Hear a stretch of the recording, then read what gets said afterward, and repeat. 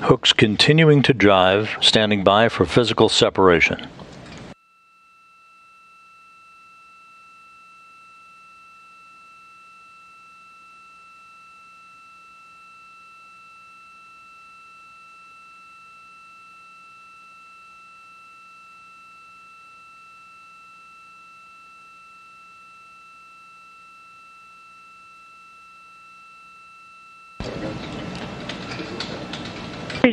Physical separation confirmed at 5:55 a.m. Central Time, 6:55 a.m. Eastern Time, as the International Space Station flew 260 miles over northern China.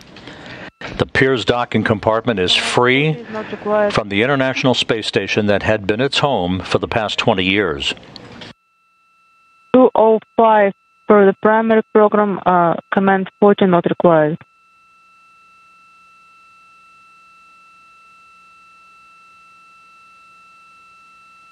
Having arrived at the station back on September 16, 2001, the Pirs docking compartment and the attached ISS Progress 77 backing away from the international outpost. Again, undocking occurring at 5:55 a.m. Central Time, 6:55 a.m. Eastern Time over northern China.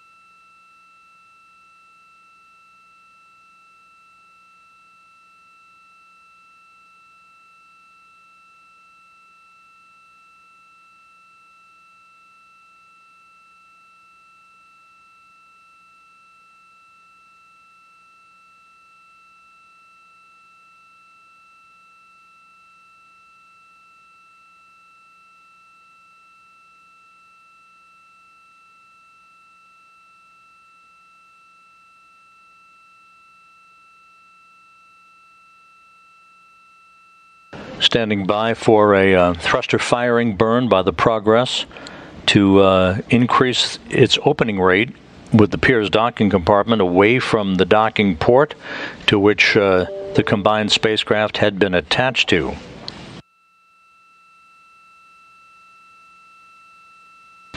And the separation burn is now underway. And the burn is complete. Good burn.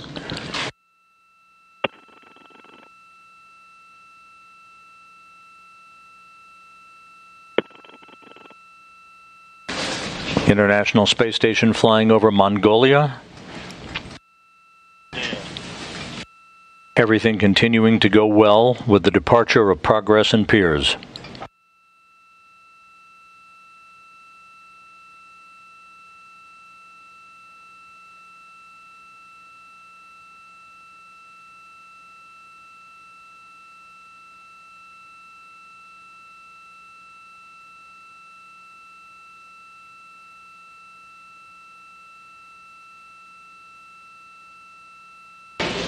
So the docking port now open for the Naoka Multipurpose Laboratory Module, which is expected to link up to that Earth-facing port on Thursday morning.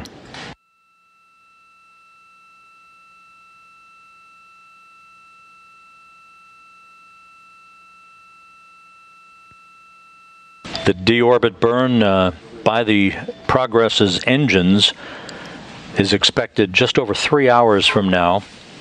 And again, that will be a 17-minute, 37-second deorbit burn, a braking maneuver to slow progress in Pirs down by 425 meters per second, allowing it to drop out of orbit for its destructive entry into the Earth's atmosphere.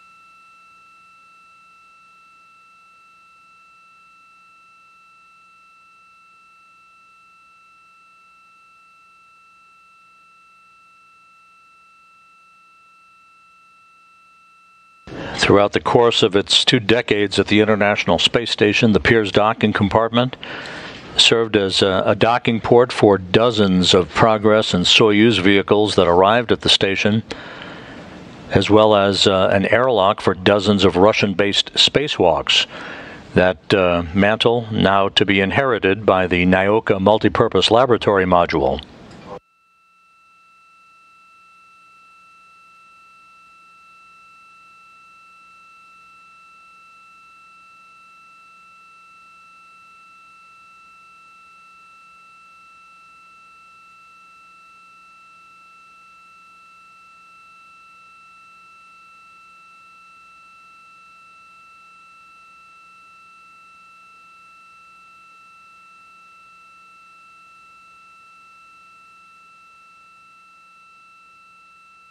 Unfill station on 2. Do you mind if I start the ActiWatch setup?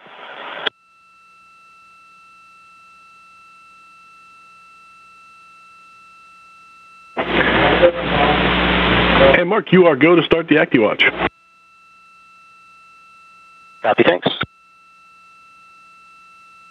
Even as dynamic operations are continuing, Mark Vande Hei aboard the International Space Station, part of the Expedition 65 crew, talking to payload controllers at the Marshall Space Flight Center in Huntsville, Alabama. The crew continuing its Monday morning complement of maintenance work and scientific research.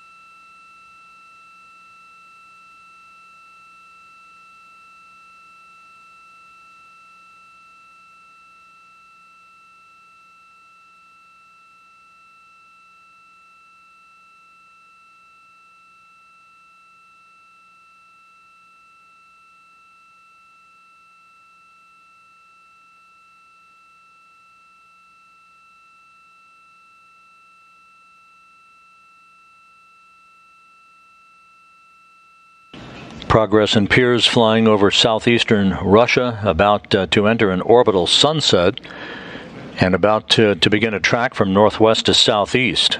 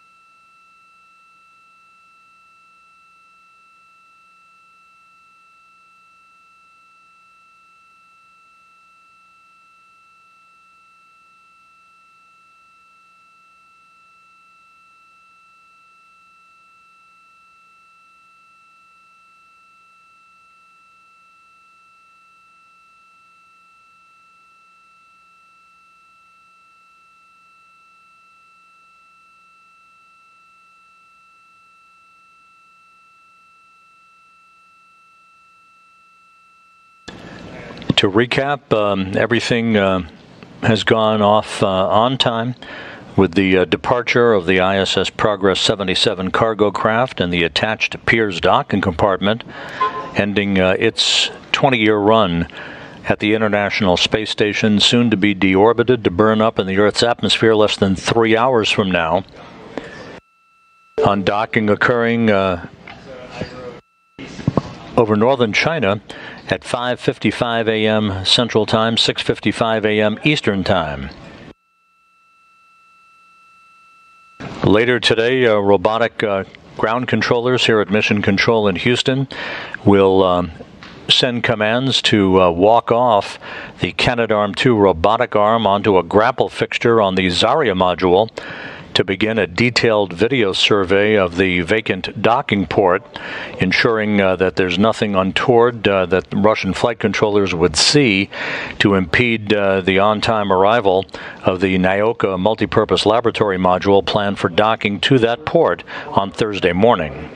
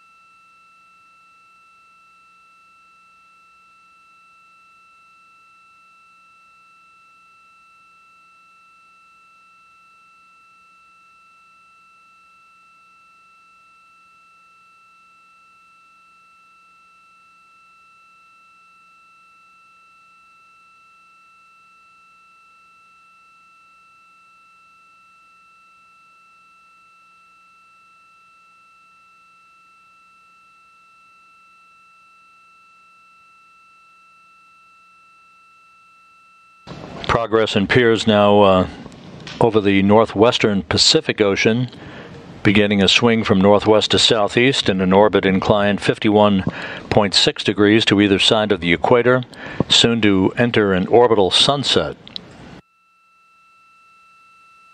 Everything went very smoothly with today's undocking of Pirs.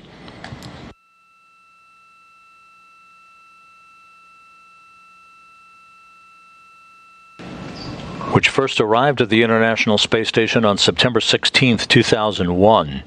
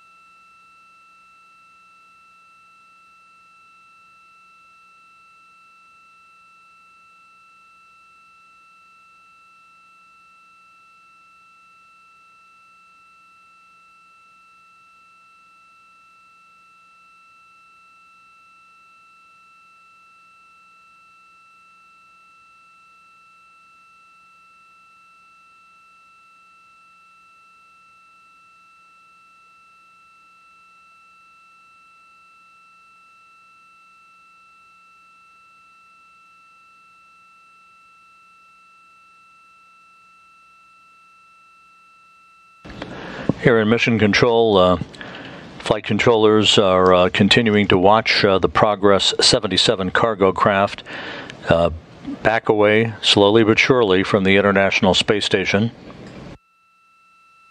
It will continue to do so for the next 2 orbits to a safe distance away from the station for the initiation of the firing of its engines in a 17-minute, 37-second deorbit burn, a braking maneuver retrograde that will allow the Progress and the attached Pirs docking compartment to slow down